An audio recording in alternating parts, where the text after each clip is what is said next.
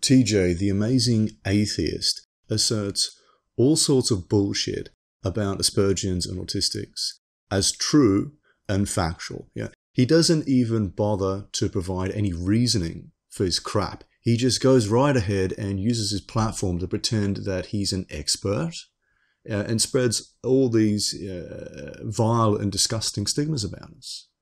You know, bullshit that has been debunked to death years ago. No evidence and no reasoning required. You know, get a load of this. But anyway, it says autism tore our family apart, whatever. So because someone reported on how autism tore a family apart, guess what that's responsible for? Mother arrested for death of autistic son. Yeah, because some fucking newspaper or magazine or TV show decided to cover the story of some people's lives who were messed up by autism. That's responsible for the mother killing her autistic son. No, TJ, we are indeed heavily stigmatized. A shit ton of people do believe that we're this incurable disease, and that we're suffering, and that we're in pain, or that we're drooling invalids that are stupid or incompetent, that we can't even tie our own shoelaces or some shit like that. I come across this online all the fucking time. It amazes me that you can just so casually dismiss that and pretend that people aren't influenced by that crap. Okay, then let's have a look at some news stories on parents that kill their children. Maria Lutz, 43, Fernando Manrique, 42, their 11-year-old daughter Elise and 10-year-old son Martin were found dead from carbon monoxide poisoning on the 18th of October in Sydney's northern beaches. Police suspect the engineer father rigged up pipes to allow poisonous gas into their Davidson home after Mrs. Lutz threatened to divorce him and raise their non-verbal children in Colombia. Mr. Campos said the parents loved their children profoundly, but said at times they felt it was impossible and would constantly worry about what would happen to Elise and Martin when they were older. So they aren't influenced at all by these disgusting stigmas, are they, TJ? Yeah, all right, let's have a look at another one. A jobless father who killed his autistic son by slashing the 15-year-old boy about 100 times pleaded guilty to manslaughter at the High Court on Wednesday. Choi Sin-hung, 61, claimed he was getting old and feared that after his death, no one could take care of the boy. Choi also intended to kill himself, the court heard. But no, they're not influenced by that crap. That's not even slightly possible, according to TJ, the fucking autism expert. Maybe she's just a psycho bitch. Or maybe it's because raising an autistic kid is hard and she just got frustrated and did the wrong thing. Every time a story like this drops where another parent murders their autistic child, you have this litany of comments actually sympathizing with the fucking murderer. People talk about it as if it's okay to murder your fucking child, saying that, oh, it's understandable. Or that it must have been so hard to look after them. And here we have fucking TJ preaching and spreading around the same bullshit. Let's say, for argument's sake, that there are AS kids that are in fact burdens on their parents. Okay, even if they are, that simply isn't a justification to fucking murder them, TJ.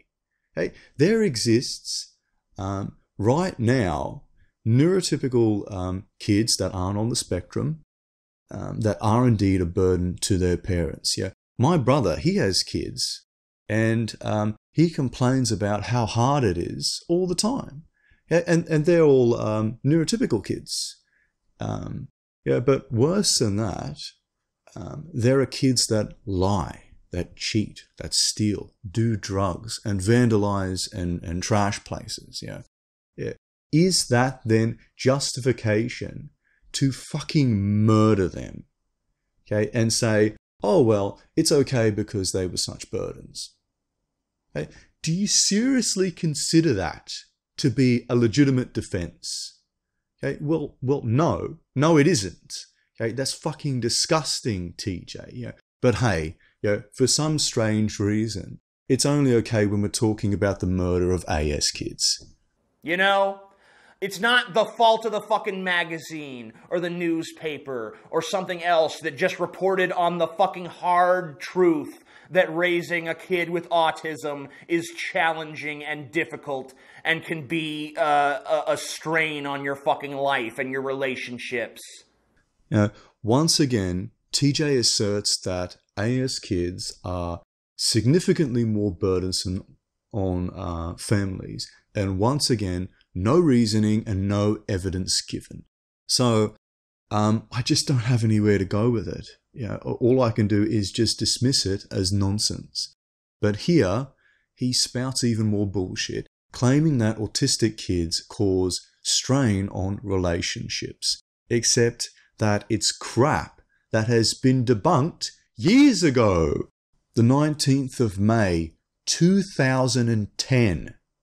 Parents of autistic children often hear that the divorce rate in families with autism is 80%, but a new study debunks that figure as a myth. There weren't really any significant differences in terms of family structure when you consider children with autism and those without, says study researcher Brian Friedman, PhD clinical director of the Center of Autism and Related Disorders at the Kennedy Krieger Institute in Baltimore. In fact, what we found is that children with autism remained with both biological or adoptive parents 64% of the time, compared to children in families without autism who remained with both biological or adoptive parents 65% of the time, Friedman tells WebMD.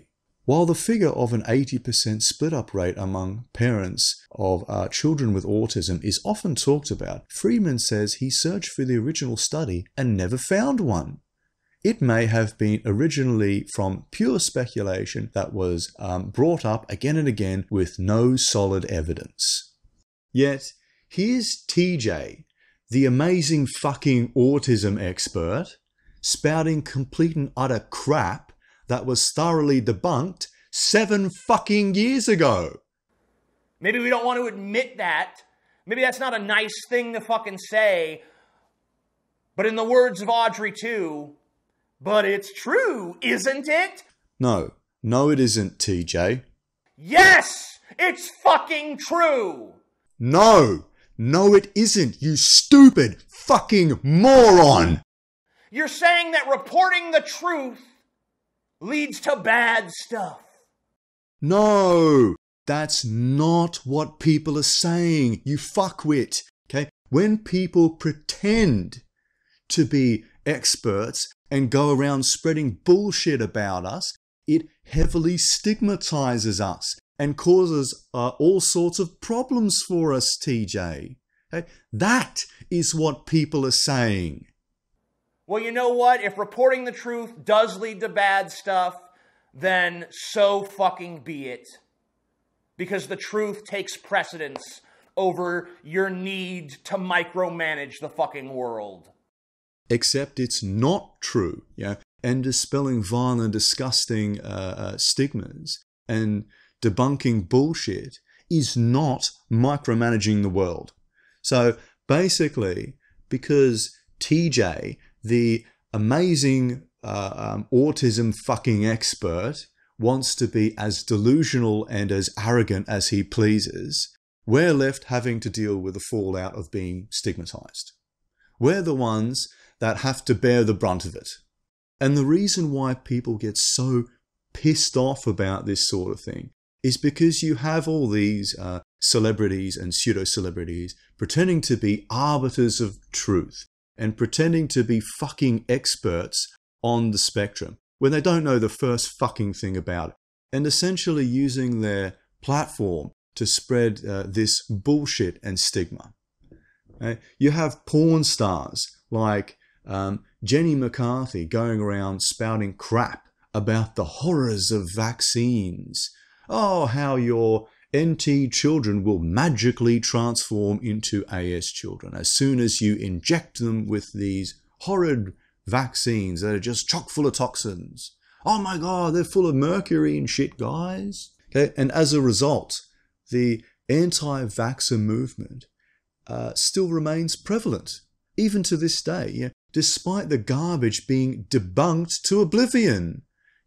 That's why it pisses people off, because complete and utter bullshit gets signal boosted and gains traction because of celebrities that don't know the first thing about us. Now, TJ, the amazing atheist, he has no small following. Okay? He has over 1 million subscribers. Yet, here he is doing the same fucking thing as Jenny McCarthy, pretending to be an arbiter of truth, pretending to be an expert on the spectrum, and using his platform to spew all sorts of bullshit that he pulled straight out of his fat ass. Okay? And just as it was for Jenny McCarthy's fans, you have you then have all of TJ's adoring fans, this shit ton of people that just outright agree with it. No evidence required. TJ doesn't even provide any reasoning for the garbage he's spouting. Yet such an incredible amount of people just nod their empty fucking heads and just agree with it unquestioningly. So let's have a look at TJ's fans justify this complete and utter crap. Because apparently it's too hard for TJ to provide any kind of reasoning or evidence. Bullshit. A kid at about 8 can start taking care of themselves. This is not the case of the majority of spectrum people. Of course it's harder. We aren't talking about self-diagnosed autism that the entire internet has. So, to try and justify that nonsense, you have this guy outright lying and saying that kids are self-sufficient at the age of fucking 8. Could you imagine it? An 8-year-old child driving to work and coming home to pay the bills. You're a fucking moron for making up such crap. Moromillas, Radec, you're a fucking idiot. Of course raising an autistic child is more difficult than raising a normal child. And yes, I just insinuated that autistic people are not normal. That's because they're not. They're a minority and therefore not the norm. So here he states that we're a minority, but then asserts that because we're a minority, we're therefore more difficult to raise. Okay? We are indeed a minority, and so are black people, left-handed people, blue-eyed people, and so forth. Do you honestly believe that it's more difficult to raise a black child, for example? Simply because of the skin pigmentation means that they're a minority. Well, no, that's not a valid factor. It's just non sequitur bullshit. You can even put TJ in the category of a minority. He also defines not normal as just being part of a minority. Well, where I come from, calling someone abnormal or saying that they're not normal is basically the same as calling them a freak. I don't know if this guy views us that way or not, or whether it's just a problem with how languages are used in different places. But do understand why a lot of people will write you off as an arsehole when you call people not normal or abnormal or what have you. And then he ends his stupid comment with, "Take your triggering somewhere else. This is an amazing atheist video, you fucking faggot." Oh, so it's not appropriate to criticize people whenever they make stupid assertions that are outright bullshit. It's not okay to criticize your Lord and Master TJ. Sounds like a lot of dick sucking from a sycophant. Now, I did a bit of searching on Google just for some kind of reasoning or evidence to substantiate this burden on our parents nonsense. And the best thing I could find was an article showing that parents of autistic children, they earn less because of a greater financial burden that comes from the extra expenses of education that an autistic child would have over an NT child. For example, for therapies such as speech therapy. However, the vast majority of AS children do not need such therapy, such as speech therapy. Meaning that the need for speech therapy and the like, actually being an intrinsic part of the spectrum is highly debatable. As is the autistic child being the cause of such speech problems themselves. For example, if an NT child has bipolar and requires therapy for that, you wouldn't then conclude that NT children are a financial burden that require bipolar therapy. And you wouldn't conclude that the child caused the bipolar to occur because they're an NT child. No, that's not accurate. Because not every NT child has bipolar. Therefore, simply being an NT is not the cause of bipolar.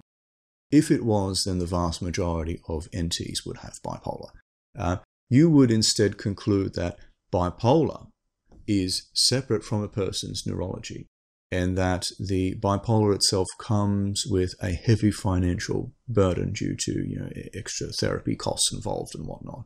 And that would be more accurate. So, of course, you wouldn't conclude that AS children that need speech therapy are thus a burden. But just for argument's sake, let's say that the need for speech therapy is part and parcel of the spectrum itself, that every AS person needs speech therapy for some reason. I don't know. Which is not the case, obviously, but let's just say it is. Even still, it's not because the child is a burden, but rather that the infrastructure in education is just not there.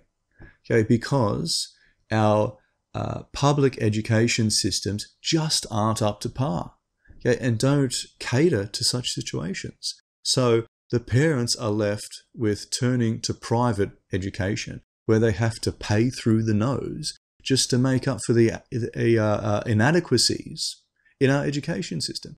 And people mistake that as the child being a burden on the family, when in reality, they would be in the same situation if there were inadequacies in education when it comes to NT children. Therefore, it's not the fault of the child, but rather a lack of infrastructure in the public education systems that we have. I'll read you a paragraph from the article in question, and you'll see that it illustrates my point. Joshua's therapies, including speech, musical, and occupational therapy, cost about $5,000 a month. Holy fuck. 85% of the cost is currently covered by a government grant, but the grant will run out this summer, and the family's insurance policy won't cover Joshua's therapies, Lara said. We don't know how we're going to afford it, Lara said. While public schools offer autism therapies, Joshua's school does not offer the type of intensive therapies he needs, Lara said. For instance, the therapies provided by Joshua's school are not one-on-one, Lara said. A new study highlights the unique financial burden faced by families of children with autism. Like Lara's, the burden is particularly significant for mothers, the study finds. Despite the fact they tend to have completed more years of education, mothers of autistic children are 6% less likely to be employed, and they work, on average, 7 hours less weekly than mothers of healthy children, the researchers say. I don't agree with the distinction of healthy children here, where NT children are supposedly healthy and AS children are then not healthy. It's simply not accurate. AS people are not unhealthy by default. We're just as healthy as NTs are. Thank you very much. As such, I just don't think that this is the best phrasing to use here. But anywho. We don't think that autism creates more of a strain on the family per se than other chronic conditions of childhood, said study researcher David Mandel, Associate Professor of Psychiatry and Pediatrics at the University of Pennsylvania School of Medicine. I think the reason these mothers are leaving the workforce is because service system for children with autism is so fragmented, Mandel said. Healthcare and workplace policies need to recognize the full impact of autism and alleviate costs for families with greatest needs, the researchers concluded, writing in March 19th issue of the Journal of Pediatrics.